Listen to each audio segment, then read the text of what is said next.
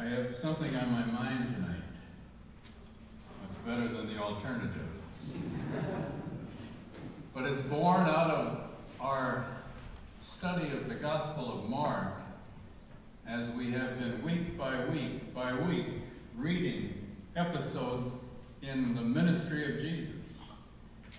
We have together heard from the writer, from the author of the Gospel of Mark, one episode following the next, which created amazement in the crowds and which invite us to be filled with that power that Jesus exhibited, and then to follow in his company. Seems to me from our study in Mark that the focus of a Christ-like life is outward. Just think about the example he gave us. He said about himself, he called himself the Son of Man. He said the Son of Man has nowhere to lay his head. No home, no house, no property. He said after he had done the most amazing things, healing, feeding, he said, tell no one. Keep it to yourselves, at least for now. He said, I have been sent by my Father. It's my Father's will that I do. He said to the one who claimed that Jesus could save himself from the cross, he said nothing, no answer. He referred to himself in the images of the suffering servant. He washed the feet of his disciples, and then he died on the cross. The example that Jesus set of what we might live if we desire to live a Christ-like life is not to draw attention to ourselves, not to deal primarily with our own needs, but to live an outward life, a life of service and sharing. Before he died on that cross, he had predicted it. According to the gospel writer in Mark, he predicted it 3 times. Chapter 8, 32, 9, 32, chapter 10, 33. 3 times he predicted what was ahead. The first time he predicted it, and we talked about it a week or 2 ago, Peter said, no, I have a better idea. The second time he predicted it is in the text we read tonight. And then we learned that the result was they spent their time arguing about which of them was the greatest. The third time he predicted his death, which will come in the 10th chapter. We discovered that 2 of the disciples took him aside and privately, secretly suggested to him that he might find a special way to honor them when he came into his kingdom. Jesus lived a life of self-sacrifice. He walked his way to that cross, and his disciples found it very hard to understand or to get ready. Clearly, they're not ready yet as we come to this chapter in the Gospel of Mark. Now, it's easy to ridicule the disciples. I don't want to ridicule them, but I want to say that I'm embarrassed for them and by them. They're fortunate that there was no YouTube at the time, or they would have continued to be embarrassed generation after generation and seen themselves on television. They were not ready. They were not ready yet. They needed more time. They needed more training. They needed more experience. Maybe they needed more suffering before they could care for others. They needed to learn something they had not yet learned. Peter, perhaps he needed the humiliation of the denial, denying his Lord 3 times. and then his rehabilitation. James and John, the two disciples who will come up in the next chapter, chapter 10, they had to go through the hell of Holy Week and witness the terror of the death of their Lord and Master before they were ready. And Thomas needed the humiliation of the embarrassing moment of being forced to express his doubt before his colleagues and then humbly before his Lord. Maybe then they would be ready to live the life as Jesus showed them. Jesus, the exemplar of the life of faith, the life of service, the life of selflessness. The focus of the Christ-like life, I said, is outward. And if it's true for individual Christians like each one of us, perhaps it's also true of churches.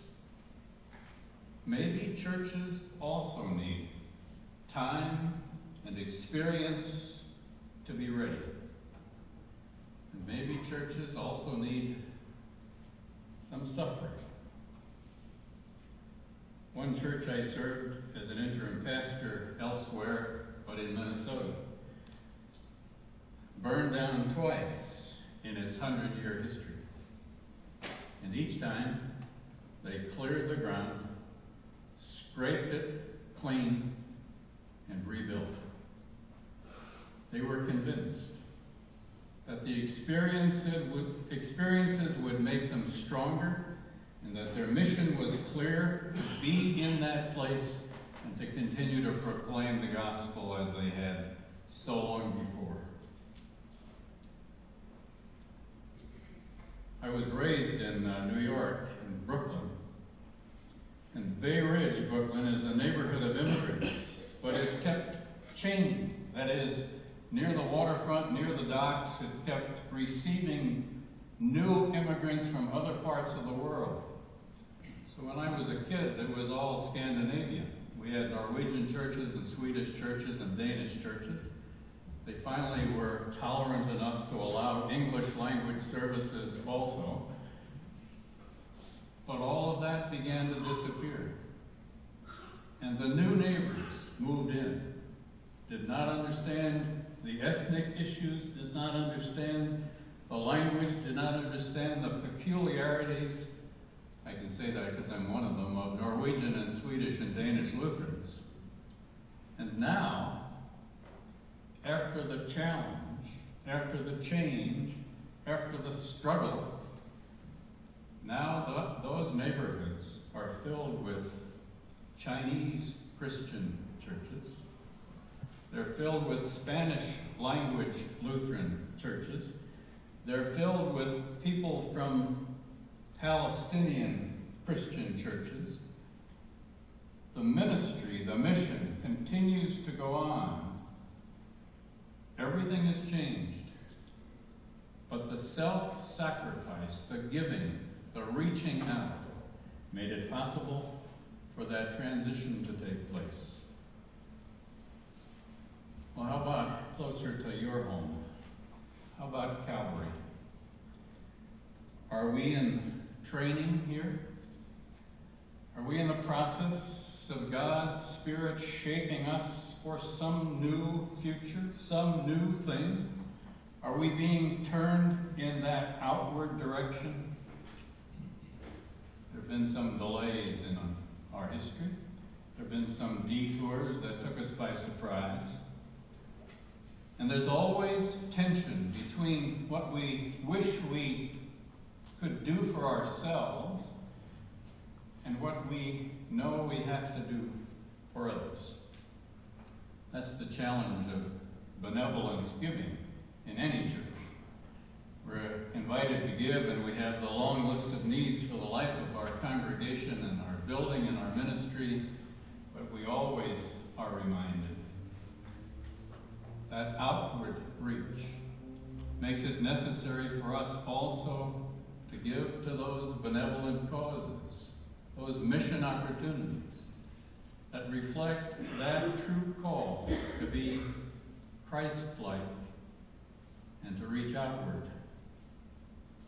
Food, which is a common part of our life together. We have wonderful food here, but we remind each other from time to time as we have good food that there are people who are in hunger.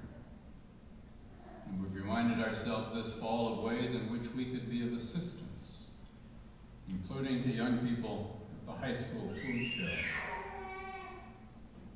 We love, I just heard one, we love our children and our babies. And we remember there are some families that are not able to provide diapers. And when you came in today, did you see that crib is just about full?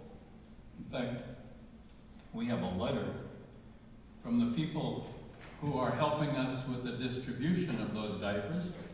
And I just read this, so I thought I'd share it. It says, "We are so flattered and thrilled that you would choose to partner with us. The babies of Douglas County thank you too." How amazing that you already have a crib full of diapers for us. There is such great need, all capital letters. And we are so grateful for Calvary's outreach ministry. We are being shaped. We are being trained. We are being led by God's Spirit. We are helping each other understand that a Christ-like congregation is directed outward. We have ministry for each other. We have a ministry to seniors in our congregation, but it's not just a matter of how do we entertain our seniors, it's a matter of enlisting the power and the resources and the wisdom of hundreds of seniors who are part of Calvary to help us to be God's people in this community. We have youth ministry, which is not only directed for the benefit of our youth, but to find opportunities for our youth to be involved also in service. The Christ-like congregation, like the Christ-like life of individuals, is directed outward. It is to the world that God has sent us. It is for the benefit of the world that we have been enlisted in this cause. So the questions we ask are questions like this. What can I do? How can I help? What has God given to me that should be shared? Because I believe so deeply and so strongly that God gave me grace and faith for the sake of that world.